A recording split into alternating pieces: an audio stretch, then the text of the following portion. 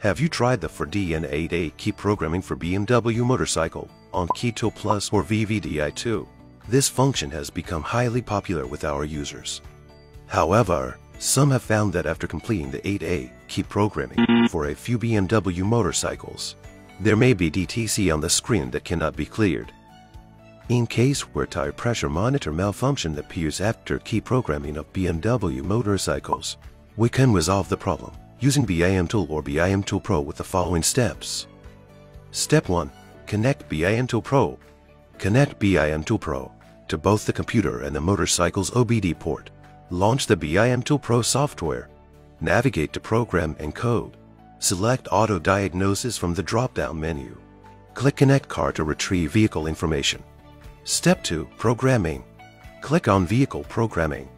Note, the target ISTFN level should be the same as the shipment date. If there's no shipment date available, choose the latest date. Click on FEM. Click Calculate Programming File. The calculation is complete.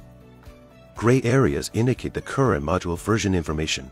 Orange areas indicate the programmable version information. Click Programming to proceed.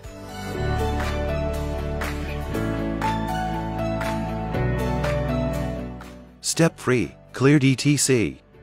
After programming is completed, read the vehicle's DTC and clear them.